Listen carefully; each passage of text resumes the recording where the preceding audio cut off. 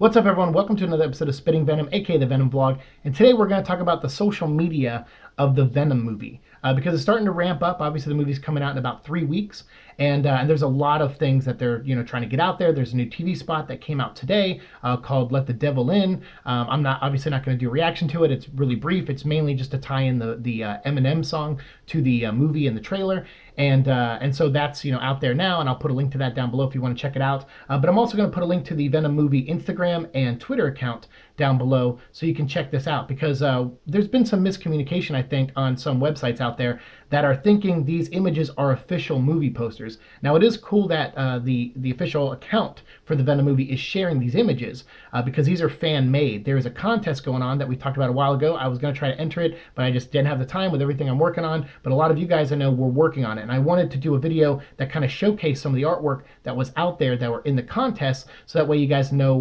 what's up to possibly be a new Venom poster. So these aren't official, although Sony is sharing them in a way where they're saying, they say inspired artwork created by artists worldwide as part of the Talenthouse's fan art program.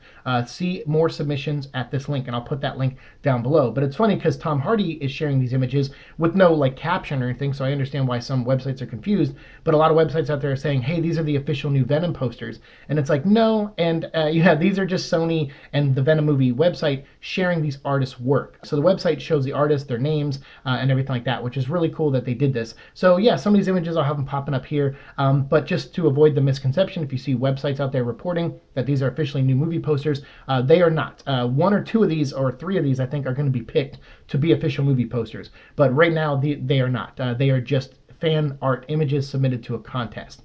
But they're cool. I think they look really great. There's a lot of them in here that are fantastic.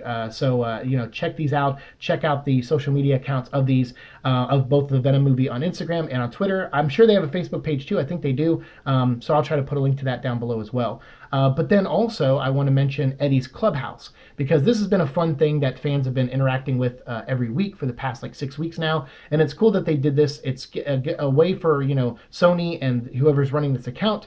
I think it's like an intern or somebody, because they also said they're looking to hire an intern to run some of their social media stuff or fill in for a day or something. And I was like, hey, please me, I do Venom stuff anyway, so I'm already working for you guys in a way. But they had that little thing, which I was like, hey, that's cool too. They're trying to get more people involved, give someone a chance to cut their teeth on social media marketing, which is cool, because some people might not think of that as a job path or career, but it's actually a pretty fun one. It can be big time, and you get access to privileged information sometimes, which is, I know, as fans, probably pretty cool. But also you have to bite your tongue when you hear this information, and you have to sign a bunch of contracts to not share it outside of who you're tweeting for.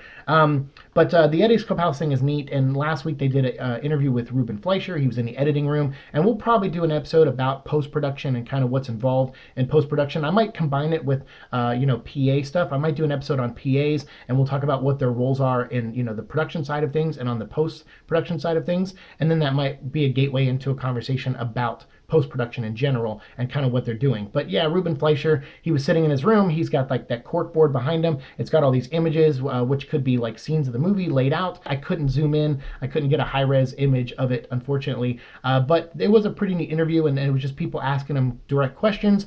I wish someone asked him who his editor was. He didn't, that information wasn't disclosed, because I know we were talking about that recently.